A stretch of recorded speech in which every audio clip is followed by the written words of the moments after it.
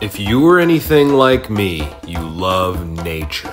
But not just any kind of nature. No, you and I love biomes. Fully fleshed out ecosystems brimming with flora and fauna. But unfortunately, you may not have the time, the money, or the wherewithal to go and experience them. And that is where I come in. In this video series, we are going to attempt to simulate the Kalahari Desert from the comfort of our own home. So let's get started. First step in our Kalahari Desert biome simulation will be to choose our enclosure. And I've chosen this 18-inch by 24-inch by 12-inch Exoterra. This should give us enough room to add multiple mini ecosystems inside of one larger mini biome. Once we have our enclosure picked out, the next step is to add some substrate. Because we've wanted to be as scientific as possible, we need a substrate with a similar soil pH. Not only do we need the right soil pH, we'll also need that soil to be fast draining because these plants are all succulents. All right, everybody, we've got our succulent fast draining soil in there and our sand, so let's get into mixing. Hey, that's amazing. Now let's introduce our South African Kalahari Desert plants. But before we do, let me show you how much I paid for them. That's right, guys, you can get South African succulent plants at your local hardware store. Is it just me, or do I just want to buy every one of these things? And after parsing through this bounteous cornucopia of succulent plants, I found 4 that are related to South Africa and the Kalahari Desert. About 38 bucks. First up, we have the jade plant, aka the lucky plant, money plant, or money tree, scientific name Crassulata ovata. This little devil's native to the Eastern Cape provinces of South Africa and Mozambique. She's an evergreen branch succulent shrub that can grow up to 8 feet tall. And what's fun about this little guy is upon maturation, it's going to produce small, white or pink star-like shaped flowers in the winter. It requires very little water in any season. Requires high drainage and porous substrate or it can die from root rot.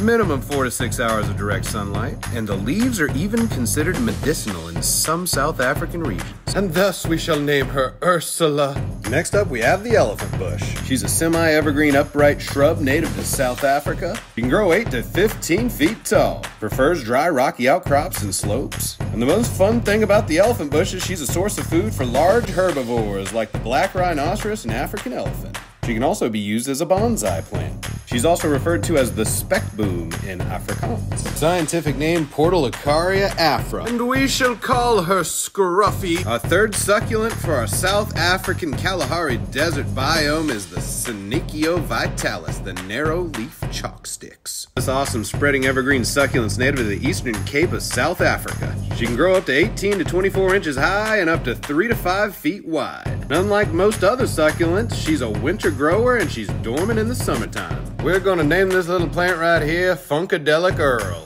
Our fourth and final plant is called the String of Bananas. Scientific name Senecio radicans. Native to the Cape Province of South Africa, Namibia, and Lesotho. Member of the plant family Asteraceae. This plant thrives in the arid South African desert, specifically the Karoid Central region. Pretty appropriate for a Kalahari Desert biome. And I'm particularly excited about this one because it is going to produce small cinnamon-scented white flowers in late winter, early spring.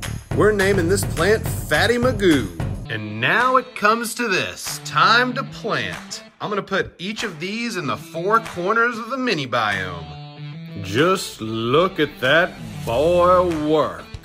That boy's got long, lanky arms to be able to put all them plants in there. There's just something that's just so fun about having a green thumb or two. So much green. Look at what we have here. This is gonna be awesome. I don't know if I've ever been this excited in my entire life. All right, gonna put the lid on it now. Put our handy dandy sunlight UV light on it. Ladies and gentlemen, we have the makings of an extravagant adventure. This is gonna be a fun one. Next step is to do some research on how long the days are right now over there in South Africa. Once I have that data, I'll incorporate it into this timer and we will go from there. But yeah, I'll include that data in the next video. But with respect to data, here is the average precipitation and temperature for the last 30 years down there.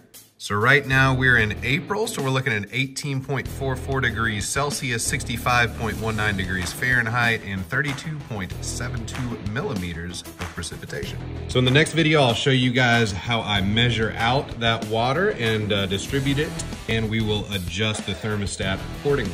Now, we have two prospects for our first animals. Now, the first prospect for our bioactive Kalahari Desert biome is going to be the Harpictera pulchripes tarantula. They are endemic to the region, and I think it would make a great apex predator to put in there. They also do really well in dry climates. The other option is the orange hairy thick-tailed scorpion. And the scorpion is native to the region as well. Scientific name Parabuthus villosus orange. Extremely venomous scorpion, one of the most venomous scorpions in the world. So you guys let me know in the comments if you would like to see this scorpion or the tarantula as the first animal that we introduce in the next video.